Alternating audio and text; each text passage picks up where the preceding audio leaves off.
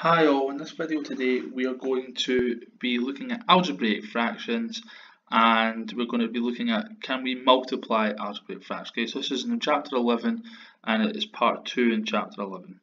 Okay, so basically this topic is very similar to chapter 1.3, okay, fractions, but not just normal fractions, we're going to be dealing with algebra this time. However, the main thing to always remember when tackling these questions and these problems is that what you would do with normal fractions, so just fractions with just pure numbers in them, no algebra, the rules apply for algebraic fractions. Okay, so how you would multiply two normal fractions together, we would multiply two algebraic fractions in the same way. Okay, and what I mean by that is we would times both the numerators together, times both the denominators together. Okay, and also how we can simplify works the same way as well. Okay, so we're going to look at these three examples to show you how we can multiply algebraic fractions together. Okay, so here are your three questions in your notes. So we're going to calculate x squared over 12. Okay, so that's now an algebraic fraction, it's got algebra in it, multiplied by 8 over x. Okay, so what we're going to do here is we're going to look at seeing if we can cross simplify. Okay, now what I do is I cross simplify just the numbers. Okay, just so that it keeps it very similar to the process that we done when we were doing normal fractions. Okay, so if I am looking at my diagonals here, okay, x squared and x, okay, well there's not any whole numbers in front of them, okay, so I'm just going to leave them alone just now. Okay, however, if you look at my other diagonal, 8 over 8 and 12, okay, I can simplify both those numbers. Okay, I can cancel the 8 and cancel the 12. In other words, I'm dividing them both by the same number. I'm going to divide them both by 3. Okay, and then not by 3, so by 4. Sorry. If I divide them both by 4, I'm going to get a 2 there, and I'm going to get a 3 there. Okay, so what this question has become very quickly is x squared over 3, and I'm multiplying that now by 2 over x.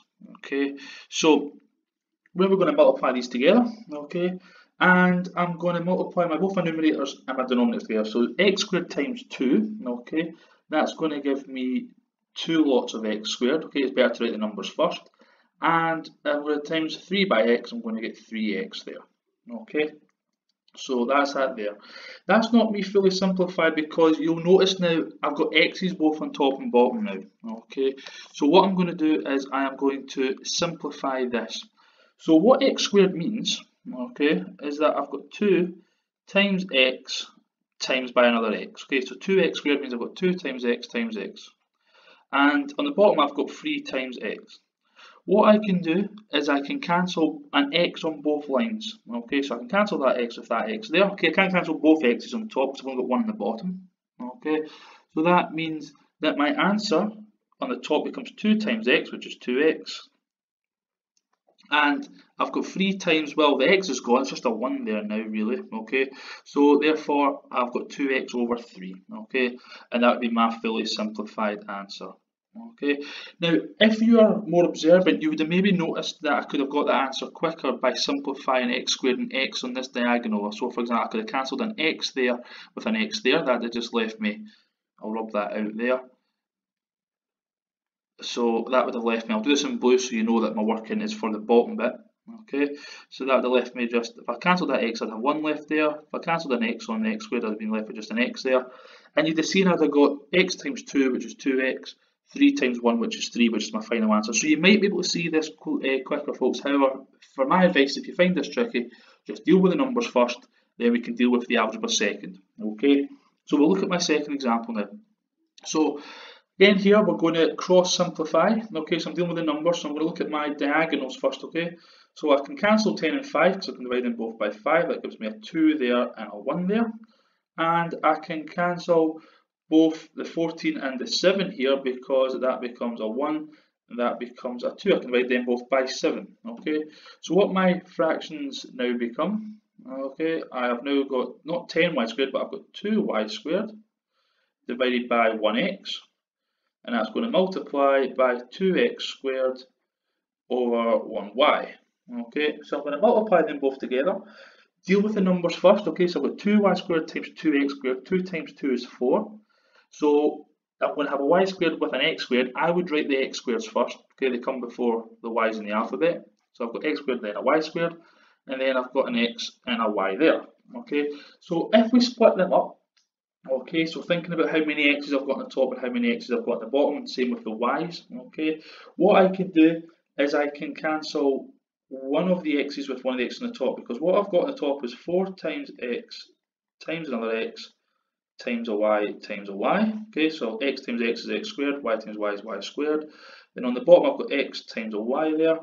So what that happens is I can cancel that x with that x there, and I can cancel that y with that y there.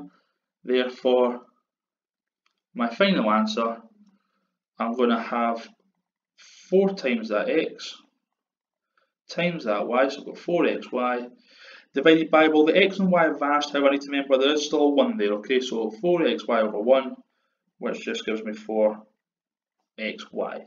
Okay, so again, that would be that simplified fully.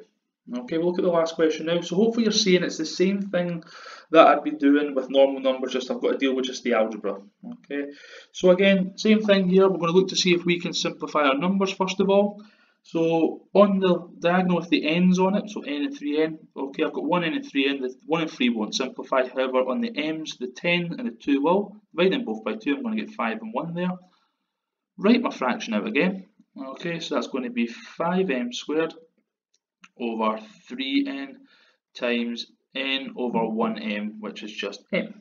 Okay, now what I'm looking to do is combine them now, so I'm multiplying them together. 5m squared times n, that's going to give me 5m squared n.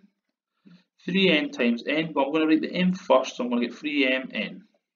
Okay, and again, let's see what we've got that we can simplify. So let's think about what I've got on the numerator. So that's going to be 5 times m, because I've got m squared, 2 m's, and I've also got an n there. That's going to be divided by 3 times m times by n there.